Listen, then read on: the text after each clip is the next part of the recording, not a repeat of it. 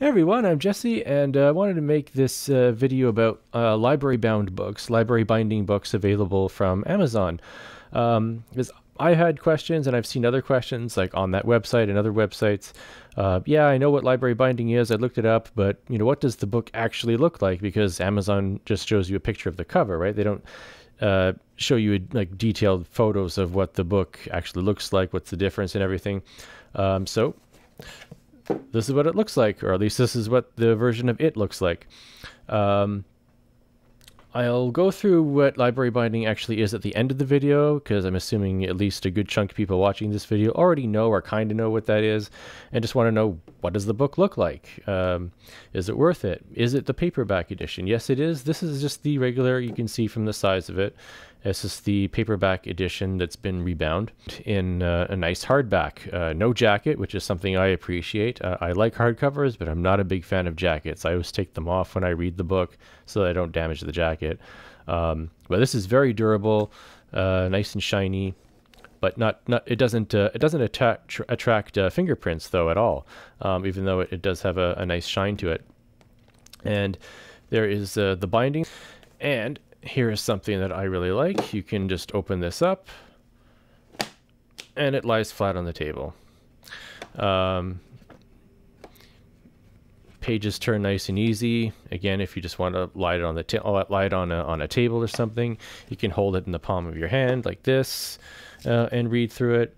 Another thing is the text doesn't go right into the spine. So it's easier to read than at least some paperbacks that I've had in the past, where you really had to, if you didn't want to bend the book all the way back and damage the spine, you kind of had to go like this and like this to look at it, which was annoying, which is why I often don't buy paperbacks anymore. I prefer hardcovers or trade paperbacks. But if you did need to bend back a book like this, no problem. You can bend it back all the way like this, and there'll be no damage whatsoever. It'll be totally fine. So that's something I really, really like. Yeah, like that's great. For like a book of this size, to be able to just lie it flat like this and the pages stay open, no matter where you go, that's great. So is it worth it? I say definitely. As long as this is significantly cheaper than getting a hardcover, I would say definitely go for it. Unless you want the the trade paperback. A trade paperback is going to be different. That's what the current editions of it are. The nice big trade paperbacks, and those open very nicely and very easy to read. Next time you're shopping for a book on Amazon and there's an option for library binding, and the price looks okay to you, give it a shot. See what you think. I really like this. I would definitely buy another one. I do prefer a slightly larger book, like a hardcover, like a regular sized hardcover, for example. But if I'm gonna get a small, like paperback sized book like this, I really like this library binding with the hardcover. It's very nice, very easy to read. Okay, so that's about it for that. And now I'll just quickly explain library binding if you don't know what that is, and specifically the Turtleback's version of library binding. So what Turtleback does, I went to their website, and so they take the paperback edition, remove all of the pages. I think they just melt the glue, remove everything, rebind it with their own double fan adhesive binding, which is a much better form of glue binding, more durable.